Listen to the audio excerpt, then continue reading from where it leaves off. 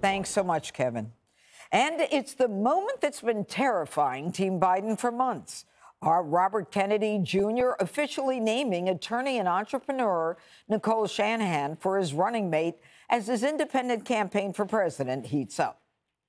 70% of Americans say that they don't want to have to choose between President Trump and President Biden. They don't want to choose between the lesser of two evils again. Both the Democrats and Republicans are looking at those poll results, and they're devising ways to keep me off the ballot. They're trying to keep me off the ballot and to frighten you into choosing between the two tired and unpopular heads of the uniparty. And Team Biden is launching an all-out effort to stop RFK Jr. from securing any votes. The president's campaign staff has reportedly plotted an entire operation to take down Kennedy. And the liberal media is more than happy to play along.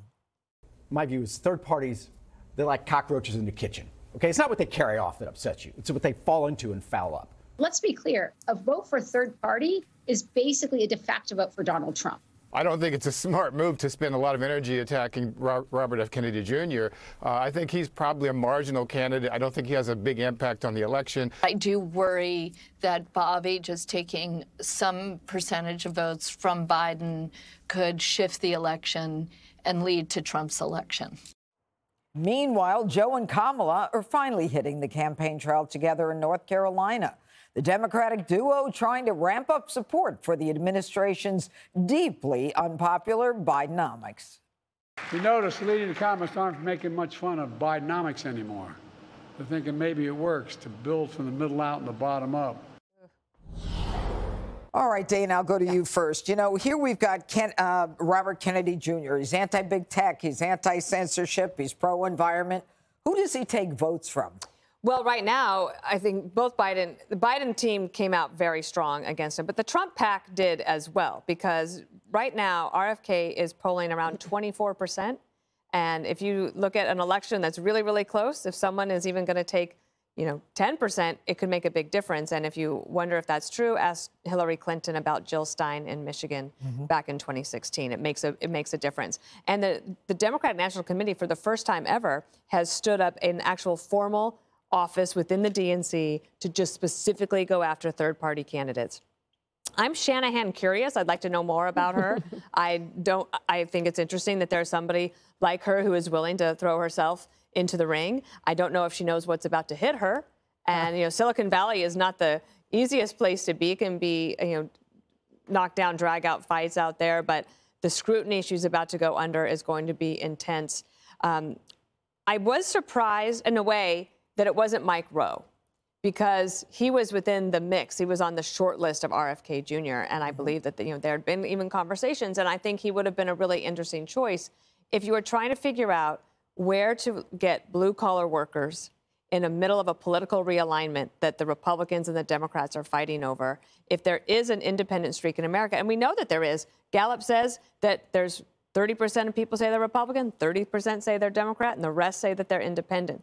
They usually end up voting Republican or Democrat, but if there was a viable third choice, I thought that Mike Rowe was as an excellent communicator, somebody who brings a lot of credibility with him to that fight with those voters. I thought that might have been interesting, but he chose Shanahan, and now we shall see. Can I also just say I think it's pretty interesting that this is, I think, the 472nd makeover of Kamala Harris, and she's being sent out to shore up shaky Biden voters. I mean, that doesn't make any sense to me. Well, before we get to Kamala, what do you think, Jesse, the fact that one of the Kennedys is saying it's a de facto vote for Donald Trump, and, apparently RFK is only on one state ballot so far?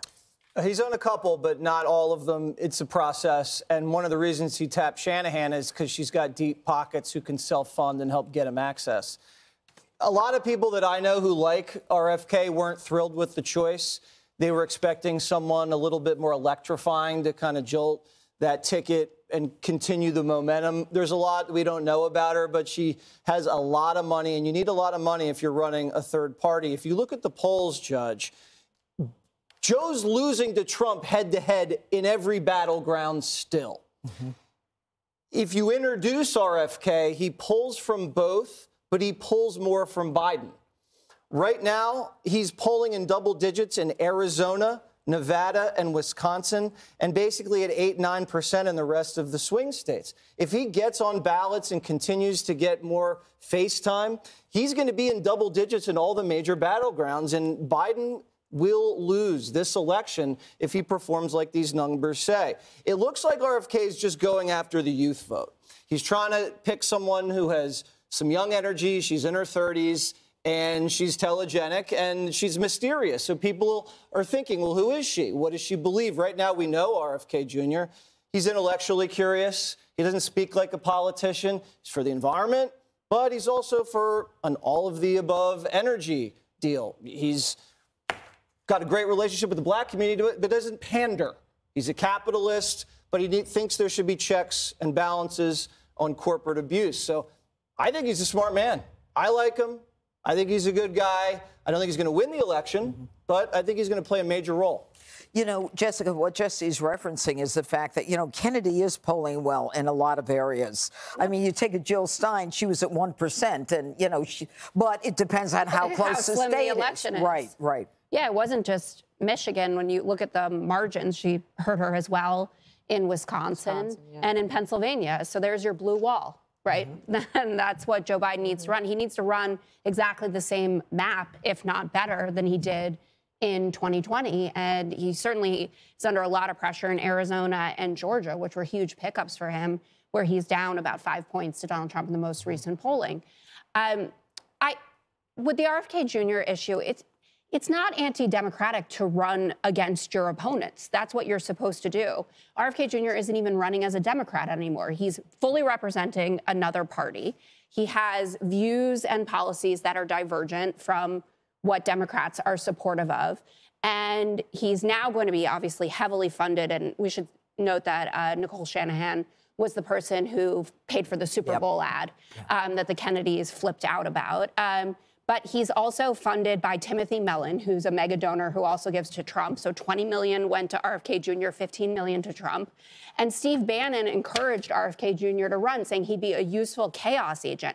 If Steve Bannon is into you, you are not good for Democrats. And of course, the Democrats are going to stand up and do something about it. And to add to Dana's point, they put Liz Smith in charge of this outfit in the DNC. That's not just we're taking this seriously. That is we are going to the walls on this. There is no one better at figuring out a good communication strategy. We probably wouldn't even know about Pete Buttigieg, let alone he would be the transportation secretary, if not for Liz Smith. So she's the one to blame. Yes, thank you. Do what you want, and he didn't collapse the bridge. I just want to say something about what's going on in the polling. There has been quite a significant Biden bounce since the State of the Union. So today that he got to North Carolina, he has visited every single battleground state.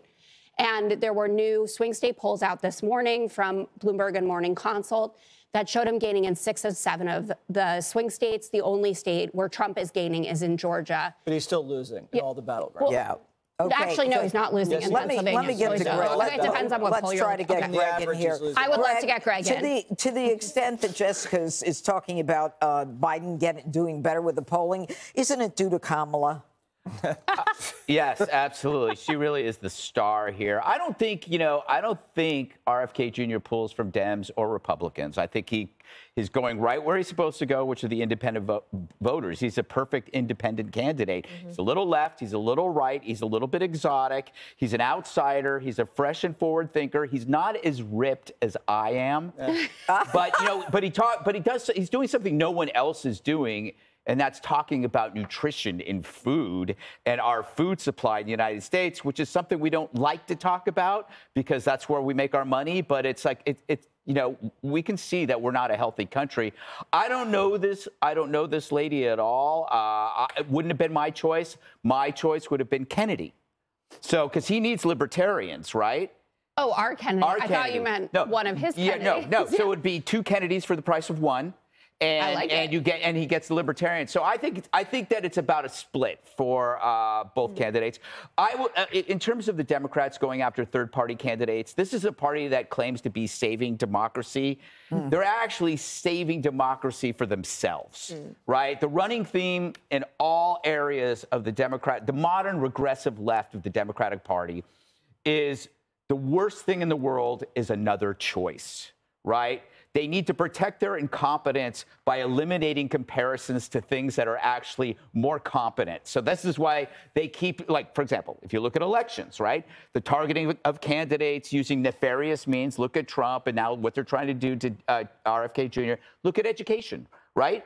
Blocking school choice, preferring to put kids in, minimum security prisons that we call public schools. Then you look at speech, looking at difference of opinions and calling them mis or disinformation or hate speech, right? Because, people can't hear better ideas that might be compared to your irrational delusions. DEI, which stands for didn't earn it.